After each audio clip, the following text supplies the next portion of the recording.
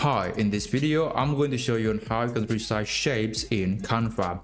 So this video is really for elements that are in this section, in the shape section, like circle, triangle, rectangular, square, etc. So anything in this section.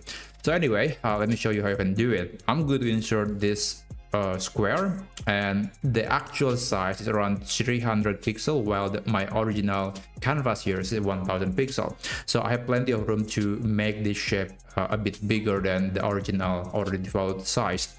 So what you can do is you can click on any of these four control points to adjust this element size. So you can click on it and you can make it bigger, you can make it smaller, you can make it to be rectangular if you want. But if you want to make it stay to be in a square shape, meaning that you want to maintain the aspect ratio, you must press and hold the shift key on the keyboard, and then you can click on any of these 4 points to adjust the size. And no matter what you do, it will maintain the original aspect ratio, which is a 1:1 or a square. So that's one tip. But if you want to get a very specific number, like you want to get a specific dimension for this particular shape, you can click on the object and then click position, and on the arrange, on the advanced section right here, there's width, height, and ratio.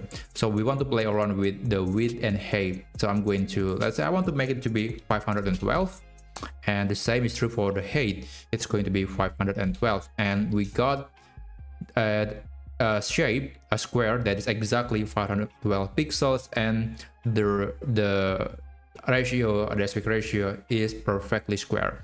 So that's how you can do it. So anyway, that's how to resize a shape in Canva. I hope you found this video helpful, and I will see you on the next video.